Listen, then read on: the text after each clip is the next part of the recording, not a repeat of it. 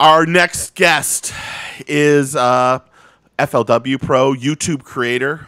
Also has a great Facebook page. I should mention that too.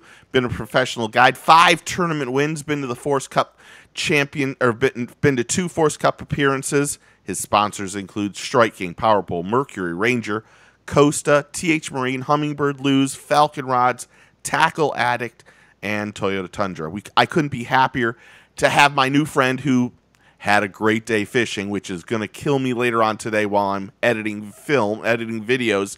Todd Castledine. Hello, how are you, sir? Oh, pretty good. How are you doing? I am doing great. Nice to finally meet you, man. Yeah. Been on the phone quite a bit, so yeah, it's good to see a face with a voice. Yes.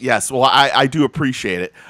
People that don't know, you've been doing YouTube, your YouTube channel, but also you've been a pro fisherman for how long have you been in this industry?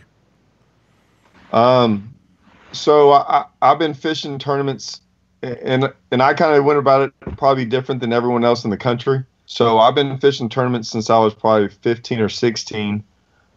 Pretty much been doing it through college. I didn't do the college fishing thing. Down here in Texas, it was kind of getting going, but to be honest with you, when I was doing it, we were fishing against the big boys right off the bat, fishing big events, team events on Rayburn with 300 teams. That's how you did it. So when you were in college or 18 or 19, there was no competing against guys your own age. You just you went and competed if you wanted to fish tournament against guys that were guys like me. So, I mean, that's kind of how I've been doing it. I've been doing it full time. From about college on, so I'd say almost 16, 17 years. How did you? But that was my main profession. I mean, I really never had I had some little jobs through college and stuff, but I just literally fished for a living, fishing tournaments for the last 15 years. How did you get introduced into the outdoors? Did your dad take you fishing when you were young? How did it get started? How did you get this? How did you get addicted? Yeah, so I grew up on Lake Livingston, or my dad had a lake house on Lake Livingston, and so we kind of went up there on weekends and stuff and catfishing. I mean, I never really realized it, but man, I was just always by the water, either going white bass fishing all summer or catfishing. And then it was raining one day, and a guy had come in and put his boat in the marina, and he said, "Man, you ever bass fish?" I said, "No." He said, "Man, they're eating right over there." And he rigged me up a worm and just a Texas rig worm. And I went over there and caught 2. And I was in the 7th grade. And from then on, all I did was the other white bass and catfishing, but it was almost 90% black bass fishing after that. And my dad, I lived close to the marina where I could walk the marina, so I didn't have a boat. Yeah. We had a pontoon boat, but I was able to walk somewhere and fish for years. I did that. That's the great thing. Do you still get to fish with your dad? I mean, no, he passed away in 2006. Oh, it's fine. And but I still we started fishing tournaments together a couple years later and fished a lot. We fished a lot. We had a lot of arguments on the water, but we had but when you spend that much time, me and him spent more time together than anyone else for a long time fishing. So they were all good memories. Yeah, that's awesome. Do you have kids of your own though? I think I saw a son and a daughter.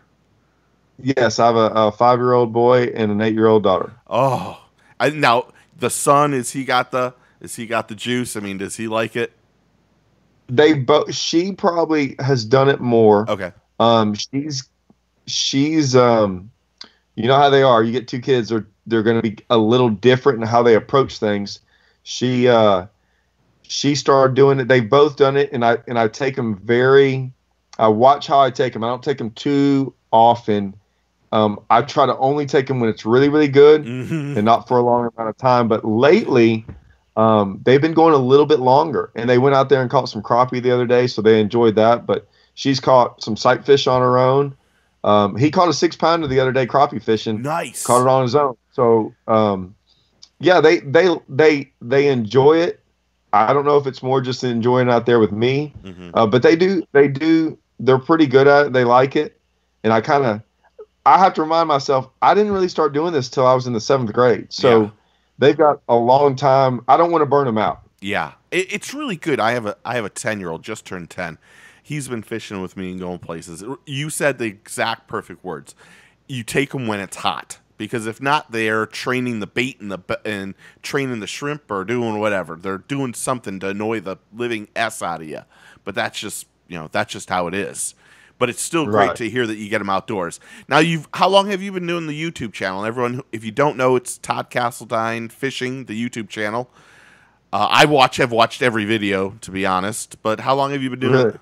Yeah, I've watched way too many. So I was anti-camera in the boat, didn't understand it, didn't get it. In FLW 2 years ago, it was the first year they made us get a camera. Yeah. So I just had to put one on. I've always been intrigued by like wanting some of the stuff I do on film, because to be honest with you, the things I do, I think all I ever heard was from co-anglers and from anyone that fished with me is like, man, you do things so much different than everyone else. And I knew that. I knew I did. So I put it on, and I didn't think much about it. I finally was like, hey, if I'm going to use it, have to put this on, and I saved the footage. I started getting some pretty cool footage, and I started a YouTube channel. I knew nothing about it. It was a place for me to put the footage. Mm-hmm. And I finally, learned how to use the camera, and it took me forever to learn how to edit and all these things. And I got better and a little bit better, and it really didn't take off. And it wasn't until, I had no subscribers or, 100 or 200 for months. Yeah. And the YouTube thing is so much different than just real fishing and tournament fishing. So me and Andrew Upshaw and Bradley Hallman, when we stopped fishing the FLW tour and started fishing the Bassmaster Opens to try to qualify for the elites, it seemed like we were going to have to take things into our own hands. Yeah. And so we started getting better. Right around January is when all of a sudden it went from 7 to 8 months of just kind of a nothing on YouTube, and then all of a sudden it has skyrocketed, and we have figured out how to do it. And it's been fun. Like I said, me and Andrew were out there today. He drove in from Oklahoma, and we spent all day long out there filming stuff and had a blast doing it. So we're doing a lot of stuff, a lot of content, a lot of different things. So you mentioned it just now. You were with FLW, the whole FLW craziness, Major League Fishing. I mean, that just has got blown up beyond belief. But you didn't want to go. You didn't want to stay with FLW and try to make the Bass Pro Tour. You wanted to. You thought that the elites were the way to go. And why? Yeah. Okay. Well, this could be. I know that. I can shorten it up. At the time of MLF and when they started it, we can do two things. One, I was at the top of the level with FLW. Yeah. And I say top of the level, there was nothing higher. Yeah. And all of a sudden now there was something higher. So now I had to go requalify for something, which I've qualified for the tour every year through the Costas. I've qualified for the elites before. So I have no problem trying to qualify. Mm-hmm. MLF at the time, there was no qualification. It's invite. So all those guys are invited. Half the guys at the elites were invited, and I'm still stuck over here trying to qualify. So if I got to go qualify, I looked at what I wanted to qualify for. Mm-hmm. MLF was pretty hell-bent on it's a numbers game, it's a 1 pound fish, and things like that. And I could only go by what they were saying. And at the time they were saying they weren't going to change anything, now to a 2 pound deal, anything. Mm-hmm. And if they'd have just said, hey, we're going to look into it, I might rethink it. But at the time, I can only go off what they were saying. So they didn't want to change anything. They were going to do it this way. And by golly, we're going to stick by it. Well, I'm a guy who grew up fishing down here in Texas, really, really big fish. I'm still horrible at catching numbers. I know I told you today I caught some. Yeah. But it was still fishing for big fish. I mean, I just so happened sometimes that catches numbers. my strengths are sight fishing, frog fishing, throwing big baits. I've always done that because I didn't worry about limits. I worried about trying to catch 5, and the reason is I fished all those team events, and even in Texas, you can't just go out there. You have to catch a giant bag to win. And I learned over the years that coming in 5th place is great, but all you got to do is come in 1 or 2 first place a year, and you're going to win 20, 30, 40 grand. Yeah. And that's the only way to make it. And so, I just trained myself over years to do that. So with that being said, the MLF didn't fit my strengths at all. Yeah. And then there was a 2-year process of qualifying in. Were they going to let me qualify in? Because to be honest, I just didn't know what they were going to do. They were on year 1. They were changing things rapidly. I got to be honest with you, and I haven't told many people this. This whole year has been a wash, right? For a lot of things. Like they're not going to get all the MLF tournaments. I don't think FLW will get them all in. Are they going to still make it 2 years? Yeah. And so, are you now looking at 2 more years after this year? I don't know. No one knows. But the elites and the opens are still the same. Still 5 fish. We're going to get all of our opens in from what I see. They haven't canceled any of them. They've just rescheduled them. So it's worked out really well. But that's kind of my deal. Is I just that format fits me so much better. And I honestly, and I'll be honest, I did not like FLW. I'd been there 2 years, and they had raised the entry fee both years, and the payout did not get any better, regardless of whose fault that was. I always said, hey, I'm not going down as the guy who paid the most entry fees ever to fish a tournament. That didn't appeal to me. Yeah. Yeah, the pay to play and how FLW completely, even this year when the beginning of to be honest, last year was madness in the industry. Really, we didn't know all the people moving. When FLW was purchased by Major League Fishing, it kind of felt like, and I mean no disrespect to any of the FLW anglers that are out there, that what you said, there was a second tier. It was almost like they were a third string. They were the backups, and with Major League Fishing, you like you mentioned, we didn't know any of these changes they were going to make, and it's a weird thing. It brings me into my next question, to be honest. Now that we've had this Corona-19, how has it changed? Are you still you went fishing today, but how has it changed your life and your family's life? So I was a little nervous going into it. So so it's different this year. So down here in Texas, when I fish the tour, they don't let me fish any team events. So, and I'm a guy who, like I said, I make almost all my money just off tournament earnings or tournament wins or tournament, fishing from tournament stuff. So, if I fish the tour, the only other tournaments I can fish are basically coasters and opens.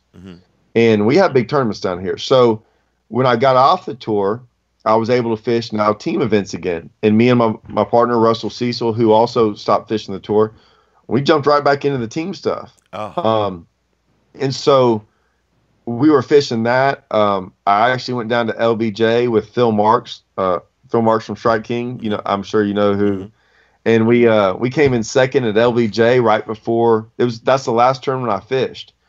I've never even been there. We just went down there and came in second, a bass champ. So I was making money in our team stuff and some BFLs again, and I did good in my first open. So everything was going good, and I make my money during sight fishing, and it literally shut us down right when the sight fishing started happening. So I was a little nervous, but I had started this YouTube channel, and it was still going really good. So I felt like I was still a part of something and still doing something even though the tournaments had shut down.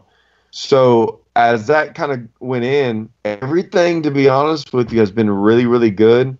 The sponsors I have had, they've been able to stay afloat and keep going. None of them have had any setbacks. A couple, but not, like nothing major. So nothing really changed in that aspect of it. I'm still pushing out content on YouTube and doing that. So a lot of them are still happy with that. I got to be honest with you. I've spent more time with my kids over the past 3 months than I've ever been able to. And I fished more than I've ever have in probably the last 10 years. Isn't that awesome? Yes. And let me tell you why. The team stuff, we have so many off limits where we are not allowed to fish. Yeah. And okay, so and then when I travel, so much goes into traveling. Like you're just gone from home. You fish for a lot of days. You're shaking off fish. You're not really catching anything. When you come home, you don't want to go to the lake and just fun fish. Mm-hmm. Well, now I'm just fun fishing like 3 or 4 days a week with my kids. Like I said, with Andrew, me and him and Hallman did a tournament with my buddy Jason. But I mean, it's on and on and on. We're doing all these things. I'm fishing. Listen, I'm fishing online tournaments right now. A guy called me up and I'm fishing online tournaments. Never done it. I'm entered in the tournament, but I'm actually not like paying for it. I'm not really receiving any money either. I'm just trying to put up a score. Yeah. I'm doing all kinds of stuff. And to be honest with you, I've had a blast. Like I'm fishing a lot. And this is the time when I learn the most, is when you're just able to go out there and not worry about the pressure of like trying to find fish for a tournament. Me and Andrew just went out there and like learned some more stuff today. That's awesome. Okay. Now I've been all over Mark, our boy from Strike King, about trying to get this new lure that you have had a major influence on this. I think this is pretty much a lot of you in this lure. I think they were going to release it this year at ICAST, and now that ICAST is gone, it's the new Strike King Hybrid Hunter. Only video I've seen of it is you fishing. I've watched it. One of them I've watched 3 times, to be honest. Just keeping it real, because I want to be honest with you. You have got to tell me how the whole process of creating this unbelievable bait happened, and how come Mark Copley can't send me any yet. Okay, so this is a long story, but there's more videos of it. Oh, there is? Oh, yes. Okay, good. If there's one, if you want to look on there, how to fish grass. I did a how to fish grass video. Yes. I don't show the bait. That's the bait you were using then? Yes. Nice. And the reason is because it was still, so there's that video. And then there's a video of, it's probably my number one video. It says banned across there. Yes. Me and my buddy Jason fished a tournament and we won it. And I'm now not allowed to fish those tournaments anymore. They made some pretty interesting rules that pretty much affect 6 people in the country, and I'm the only one that it affects that fishes this tournament. So it's not a big deal. I wasn't upset about it. But later in that video, half of it's us deep cranking, the other one is throwing that bait. Yes. But I was not going to show that bait on camera until I was allowed to. Yeah. But that is us catching them on that bait for the second half of that video of us just crushing on them. So I've got some stuff in Florida of me catching them on it, but nice. I don't show the bait as well. There's videos out there, but it doesn't show the actual bait. Me and Andrew did a video today on it because we probably caught 15 or 20 on it. Nice. Now how did the whole process of, did you know that you wanted this bait? Was there something that you saw in the industry that was missing that said, I need to do this? Well, so here's the deal. This is not a bait I invented or made up. Okay. With. Neither did Strike King. I was with a company called Strike Pro. I don't know the date, 2007 or 8. Okay. It's a company out of Taiwan, and they had a place here in the U.S. It was actually down in Galveston Bay, and so, which is in Texas on the coast, whatever. And they were kind of they had an affiliate of the U.S. side over here. I got in with them on the bass fishing side, and long story short, Strike Pro makes baits for like all kinds of fishing stuff. Like if I don't even know what these fish are. They catch them in Sweden and all over the place. They have teeth. It's just nuts, right? Well, they have these baits, and the guys who make them, kind of the president over there, they just make 20, 30 baits a year, I swear.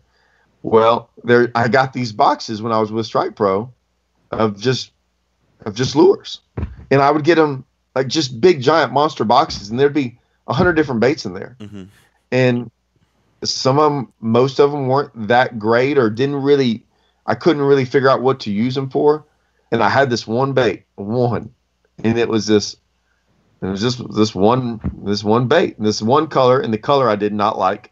I was like, well, you know what? It was one of those deals. Like, I don't know what to do with this bait and this weird, stupid color. If it was an industrial color, I might go throw it. And you got to realize, I mean, hundreds of them. So I was always tinkering around, like throwing them. I made a cast with it one time. I'm like, that looks pretty cool. I don't know what to do with it. So I put it back up and never threw it again. Well, my buddy Billy Howe, who was with him at the time, a saltwater guide who's phenomenal, and another guy, I think it was Andrew, we all went to Rayburn one day, and I brought like 10 or 15 baits, and we were just going to throw these baits.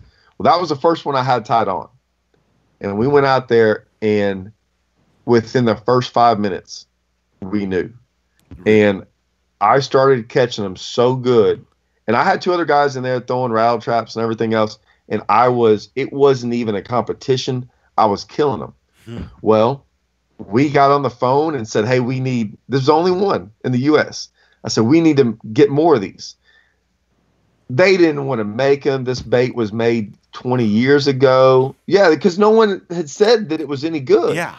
So they didn't make any more. So we got in a big, not an argument, but we forced them to make some more.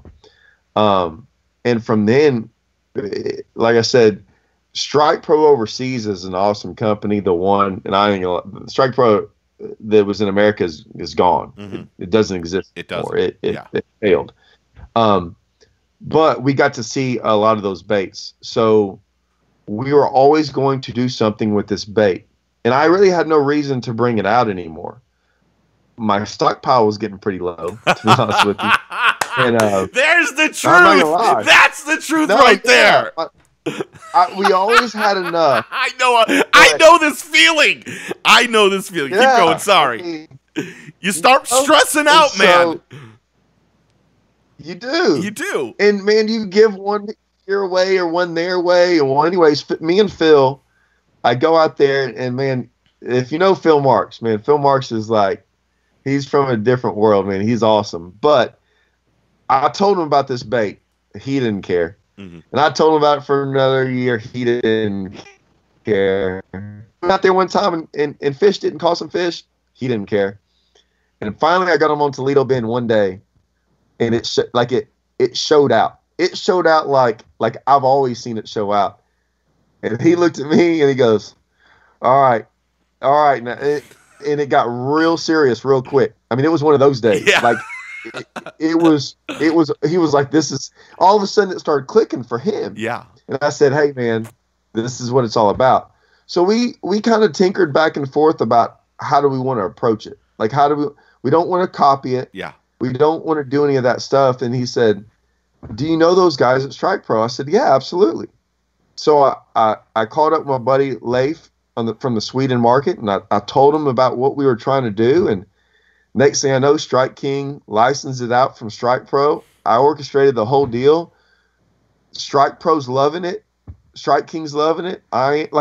It all worked out really well, and it was really cool for me because I didn't know that could happen. But for two companies to come together, and everyone's benefiting, right? I mean, they got extra stuff. We're getting what we wanted. We don't have to copy it. We don't have to get in all that stuff about, I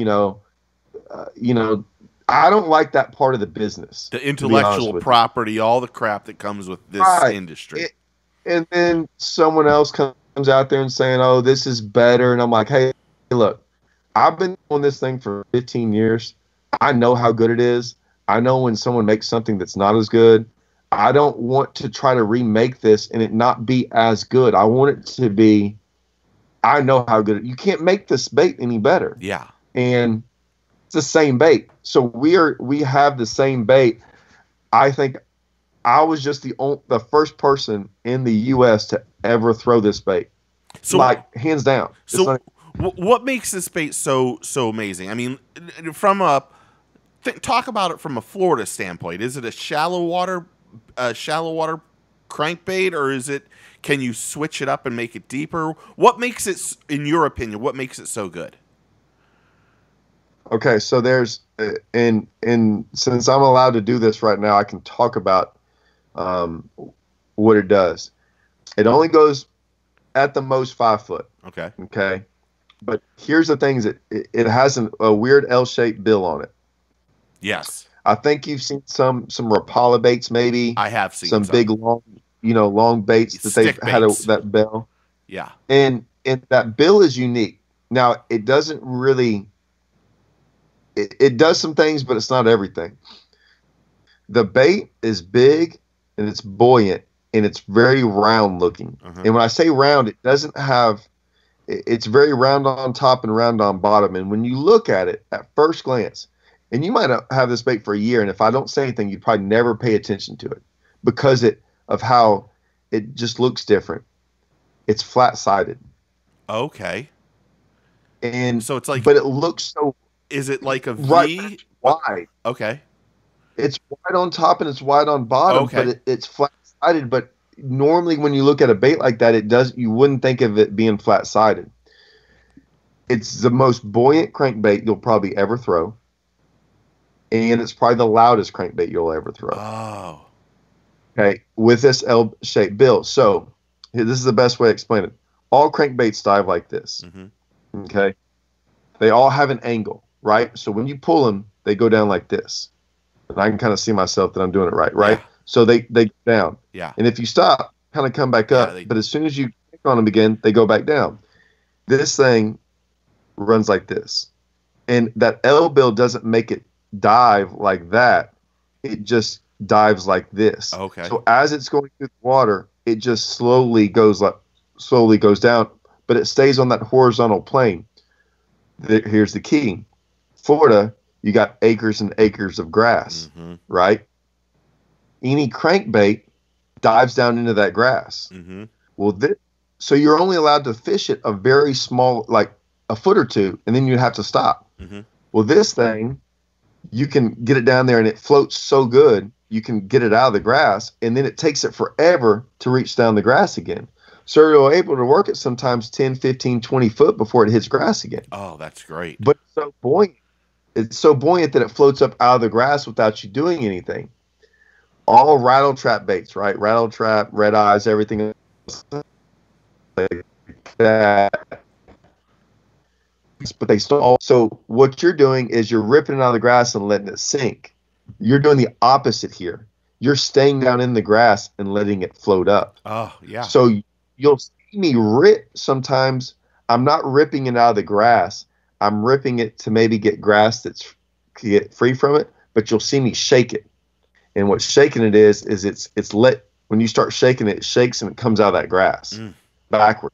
Yeah. So it's super loud. So I tell everyone, I'm like, if you think of it like a crankbait, if you think of this like as a 2.5 square build, like you're going to go run down the rocks of a causeway, you're going to miss the whole bait. Yeah. It is a vibrating bait. It is a jerk bait. It is a crankbait, and surprisingly, it's a swim bait. And I say the swim bait because all swim baits swim very. So I catch them a lot where people are catching them on swim baits. I'll throw this thing. Same thing with rattle baits. Same thing with jerk baits, because since it's so buoyant and it's flat-sided, when you jerk it, it goes nuts and goes crazy. It looks like a jerkbait underwater when you start popping it. And that's why I tell everyone is that, like, it's all those things combined. The problem I think everyone's going to have with this bait is they're so used to throwing certain baits at certain things, and they're not going to think to throw this thing there because it's not going to make sense for them. But like, I can throw that thing over a foot of grass. Nice. And make it work, right? You might have to work it slower, but you keep your rod tip up. But anything else, like, you'll see guys look at me all the time, and they'll go, man, he's throwing like a rattle trap up there, and they'll go make one cast where I just made a cast. It hits. They make 2 cranks and rattle traps hung up in the grass, where I'm over there just working it nonstop, and so, and they can't figure out what's going on because they just assume I'm throwing like a rattles trap style bait. Yeah. So it's really unique. It's really different, and there's nothing else like it. So it works on places, and I got to be honest, a lot of it times it works because people have never seen the fish never seen it. Yeah. I like I said, I've seen your videos. I reached out to Mark last week. I told them you were going to be on here to give you credit, and we appreciate it. But I also was asking Mark, hey, have you taken any really good photos of this thing? And he was like, look, I'm working on it. Was exactly the text he sent me. And then I'm like, okay, I need to not ask after that. But hopefully, I think, I was going to be at the media conference. I don't know if you were going to be part of the media event after the Lake Hartwell FLW, like in the end of April, or would have been last week. I don't know if you were going to be part of that one. No, but they had. I think me and Phil had talked about that. I think they had said, "Hey, I don't need to go." I know that we had just finalized colors. Me and Crispin had finalized colors a couple of weeks ago. How many colors are going to be available? Something I should know. 12 or 14. Okay. I don't want to get that. We've gone back and forth on that. It might just be 12. Okay. I'll have to look on that. And so I like literally we had gotten them. They came overseas like I think 2 weeks ago, and I still don't even have that. I was going to get a couple of them just to make sure, and I hadn't even gotten them. I've still got the prototype colors. Yeah. So I've got like one here and one. I don't even have all the prototype colors. And maybe that's why maybe Mark can't get it to me. Right. So they were trying to do pictures for catalogs, for iCast, for all these things because I think this might have ruined a lot of iCast. Of like what baits might be released. Like this whole thing, everything's up in the air right now. Yeah, I think they're still on board with this coming out. It might not be till October, but it's going to come out after iCast, from what I understand. Yeah, I was talking to Mark about we're going to do some iCast specials, just technically, get product, have someone come on, talk about the new product, that kind of stuff. But it's kind of still in the works. It's one of those. Normally we do a show on Saturday at iHeartMedia, and this whole virus thing has just screwed up everything. But this is why I'm doing these live from the Casa shows, and just trying to keep some extra content out. I like you. I know how hard it is to do content for YouTube alone, and I don't even fish a quarter as much as you do. So, but you gotta just keep putting out that content because you're killing it. I love it. I mean, I really love it. I'd rather watch you than these dumbass Guggen Squad little brats, to be honest. I want to see real fishermen. No, I'm going to offend somebody, but it's just how I am. I know. Well, here's the deal. When me and Hallman, so me and my buddy Jason, we drive up to, fish this tournament we made up against Hallman and Bradley Hallman and Andrew Upshaw in Texoma. And we were like, let's just go up there. We haven't been there in 2 years, and we went out there and both caught like 19 pounds, and it just showed up to a lake and crushed on them, right? And they had a tournament 2 days later. 16 pounds won it. I get some messages like, man, we really thought 25 pounds was going to win that thing. And man, those are local guys. And I was like, I don't know what to say, and there was, I'm not going to name who it was, but one of them, I think it was a Guggen, went up there the day before we were there, and it was not good. Yeah. I was going, I don't get this YouTube stuff's hard on me sometimes because I don't get it, because now I didn't want to release stuff because I didn't want secrets out there. Yeah. Well, now I'm at the point where like, I don't like what people are putting out there because I think it's wrong. There's The problem, see, I've been doing our YouTube. Not everyone. Not everyone. No. I mean, I'm not trying to make a mess for anybody, but Right. I think we've been doing this radio show for 12 years, and we've had an idea to do YouTube stuff for 8 of the years. Well, it wasn't until last year, probably right around the Classic, that I said I'm going to start filming something once or twice a week. Usually it's a lure review or something, or me fishing, or interviews like this that we put on the YouTube channel. And it's taken a year to even get to 4,100 subscribers, which I'm really happy about. But there's so many people. What I realize about YouTube is there's so many people that put out this crap, and they use clickbait, or they use a girl with her ass out or something like that, or they do, the amount of clickbait is retarded. I mean, I know that's horrible, but that's the way, it's unfortunate that's the way things work on YouTube. You have to put some sort of title to make people like your stuff, but really that stuff generally isn't, that stuff that you click on that's clickbait has nothing to do with what you're going to see on that video. And it's a shame that that's how it works, but some of those guys are really good about it. Not to mention, they said that, I try not to swear. Truth be honest, there's a thing behind me. Maybe you can see. Maybe swearing will help. I swear all the time, but there's a few words I don't say. The C word is one of them. There was a whole video about the C word on one of their channels the other day, and my son heard it at 10 years old, and I flipped out. I flipped out. I'm like, why would they let this on? I know it's, it is what it is, but why would they let this? Why would they not bleep that out for me? And it just, it made me really pissed off.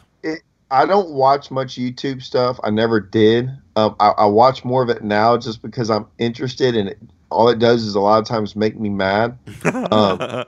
And I always tell everyone this is, I contribute, like, I'm like, hey, what I'm going to tell you is not in a magazine. I'm not knocking any magazines out there, even the best ones out there. What I'm saying is, and it's kind of like a fishing report. Guys are going to give a fishing report on Rayburn, and I'm going to look at that, and it's a great way to catch a fish. Mm-hmm. Guys are going to Rayburn to go win tournaments. Yeah. Not one fishing report I've ever seen on Rayburn will win you a tournament. Mm-hmm. There are other things out there. Hey, go throw a Cinco or worm on the edge of the grass, and I'm like, no, man, like, we don't do any of that stuff. We do this other stuff, and we want to show y'all. And it's been good. 99% of the responses I've had has been good. I get 1% every once in a while. The hybrid hunter was a major one. They were like, I had all kinds of weird stuff about it, but so many guys were like, I didn't even see the bait, or you didn't even talk about the bait. And I was like, look, I'm just going to go show you a bait and talk about it for 20 minutes on my YouTube channel. And that's what I'm not going to tell you this is the best bait in the world and just talk about it. Yeah. That's not me. Yeah. I can do something different.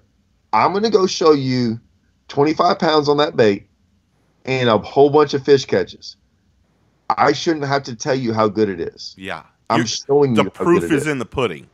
Right. And I'm like, and if you don't like that, I'm going to make another video and I'm going to catch 30 pounds on it. And if you don't like that, I'm going to catch and do another video. Because my point is I shouldn't have to ever tell you about a bait. You can watch me catch fish on public waters, not in some on Rayburn, on wherever I go down in Florida. I'm using them in tournaments where money is on the line, mm-hmm. and I'm using this stuff. That if that doesn't show you how good of a bait I think it is, because in a tournament we're going to use exactly what we think can make us the most money. Exactly. I'm not going to sit there and worry about a YouTube channel trying to get you know what I'm saying? Yeah. So it's just an afterthought. So that's where I'm like, hey guys, this is how I'm running my YouTube.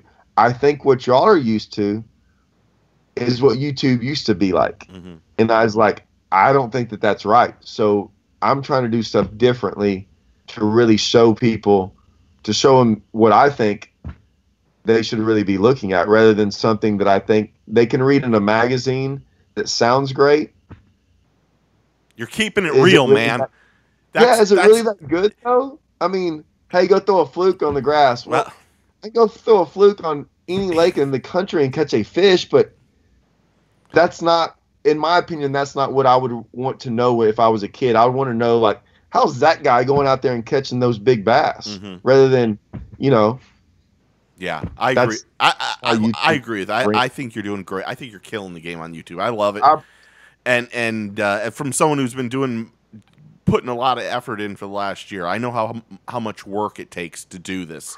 It's a lot of work. I mean, just editing alone it's ridiculous how much time you can spend doing little tiny things to make it what you think is going to be entertaining and better for them. And you have my respect for sure, because it's a pain. Wow. It's a pain in my ass. I can tell you that. I mean, before you and I were talking before we started this, I was editing at 9:00 tonight here in Florida. It's just what it is. Okay, last question before I let you go. And again, everyone go to Todd Castledine Fishing on YouTube. Check him out on Facebook. If you have a bucket list fish or a bucket list place to go fishing, what are they? So I've never been peacock bass fishing. Shut your mouth. No, I want to go. Come down. I got a guy. Honestly, y'all have down there. In Orlando, I don't. But I have the single best guide I can put you with. His name's Hy. He's not a professional fisherman. He's a guide, but he would take you fishing for free in a millisecond, and he catches like the ones that have the big humps on them, the 5-6 pounders. Those fish, and he catches them nonstop. The dude, I mean, he can flat out fish. So if you come down to Florida. Yeah, if you come down to Orlando, you got to stop and say hello to start off with. But I'm a frog fisherman, right? So yeah. like that's like, the pop and perch was my deal, and that's what we're out there today, just killing them on. So I'm a guy who wants to throw a topwater everywhere I go. So that's the one thing I've been wanting to go, obviously down to the Amazon and do it. But I mean, I just want to go. That's how I want to go catch them. I want to go catch them on top. Yeah. They crush. And witness that stuff. Yeah. I just want to throw a big bait until I cannot throw a big bait anymore and my arm hurts. That's what I want to do. So we have them once you get to West Palm Beach here in Florida. From West Palm Beach south, they have stocked all the tributary, the canals. Yeah. And what's crazy is you'll go fish down there and you'll get a giant peacock, and then 10 casts later you'll get a really nice snook or tarpon, and you'll be like, what the hell is happening here? And then 5 minutes later, you'll have a largemouth bass. They're all in these tributaries. And they don't fish for them that much? Well, I mean, no, not that much. But I think when you go fish for them, the bigger, louder commotion baits that they are, the better it is. So there's certain areas that will hold the fish better than other areas, and learning that process is why like Hy is the best guy down there. Okay. You can go, like I've got a spot that's behind a Walgreens down in South Florida, and literally you would see this pond and you would go, that is shit. There's nothing in there. But as soon as your bait hits the water, I can promise you'd have a 2 or 3 pound peacock bass on. Or if you didn't, it would be a snook or a tarpon, and it's has no rhyme or reason. But then when you start looking how it's connected to other canals, then you go, oh, that makes a lot more sense. Right. So whenever are you fishing are you fishing the Southern Opens or the Easterns? Both. You are. So yeah, I missed you when you were down here for. What it was, Harris Chain? Or no, Kissimmee. Where was I? Kissimmee? Yeah. Toho. Yeah. Right. Yeah. Because John Cox was right down the street from me. Right. That's my boy. But yeah, you were still up a little bit ways. You needed to get down south. But if you come down, I'd love to collab or take you fishing or do whatever, and I'll send you south with Hy. Yeah. Well, like I said, Florida, now that I've started fishing, these things, I just don't see how I don't go to Florida every year. So yeah, like the Opens or the Tour, the last 3 years I've been in Florida every year. So, which is new to me. I've been down to Florida, but obviously not bass fishing. So I mean, I'll be down in Florida. I'll be down in Florida in July. I go down there to Pensacola every day. Wait till you see those videos. Oh. I'm finally gonna film this stuff. My daughter caught like a 30-pound red off the. Nice. Oh yeah, we kept like. I get out there on the bank and just. I have figured out how to catch them down there. Yeah, red fishing's fun. Red fishing's fun. Well, I catch anything that bites down there, so I catch a lot of random, weird, big stuff. But yeah, that's awesome. Oh, that's awesome, dude! I really appreciate the time tonight. Thank you very much. I know you've been slam busy and filming and stuff. I got to get your boy Brian. It's a Brian Upshaw, isn't it? Andrew. Upshaw. Why do I think it's? I'd love to have him on the show here soon. Yeah, and talk to him. But everyone, you need to go check out Todd Castledine Fishing on the YouTube channel, and just enjoy what this man makes, because he keeps it real and it's just awesome. So thank you very much for the time tonight. Thank you to your wife for putting up with me, by the way, and really, I wish you all the best, and keep safe and healthy, and kill them out there, man. And let's see. I'd love to see you on the Leets here soon. All right. Hey, and thanks for having me on. And, man, I'm always down to do these. So anytime you want to, just holler at me. I will. I'm sure I got something else to say. Yeah, I appreciate it. I'm going to hit finish and talk to you for a second off air. But thank you again. Hold on. All right.